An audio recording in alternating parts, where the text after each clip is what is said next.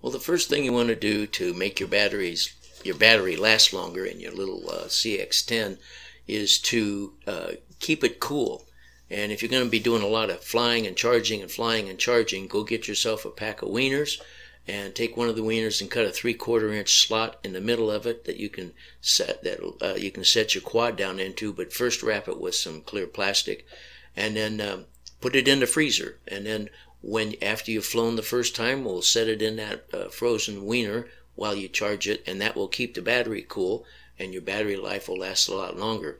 I had a quad, a Blade Nano, and I ruined a bunch of the batteries because I'd pull them out after flying and stick them right into the charger, and their lifespan was very much shorter, and the discharge time became shorter.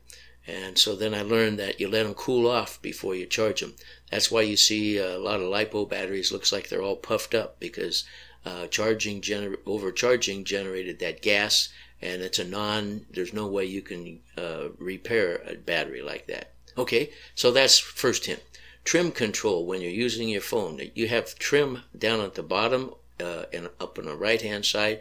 So if your quad takes off and wants to keep drifting to the right, well, then you adjust that lower right trim control to the left, and if it wants to go forward or backwards, you adjust the one along the right side, and if it wants to keep turning. Now, that's if you're using your phone, but if you're using the transmitter, go get yourself one of these things. You can get it at Walmart or at the RV store, and you can use this to calibrate your quad. What you do is you find a nice level spot inside wherever you're flying. This happens to be inside my shop in my office, and I find a nice level spot on a bookcase with that little device there, and that's where I set my quad in order to calibrate it. You calibrate it by moving both sticks down to the lower right hand corner, and wait a second or two, and then the lights start to flash and it calibrates for level. When I first got mine, it was level, but we have hard floors, and it kept crashing on the floor. So you can see here that mine keeps wanting to fly away from me.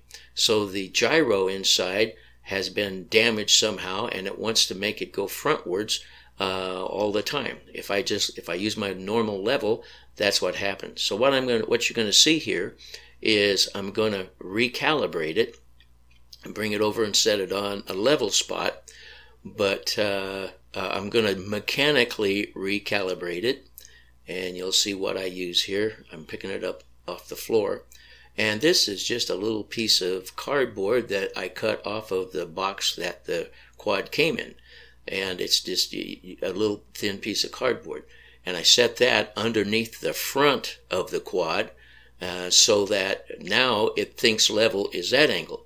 And so when it takes off now, instead of taking off down the room, and you can see I'm not the greatest flyer, I'm trying to get it back here closer, it doesn't take off down the room anymore.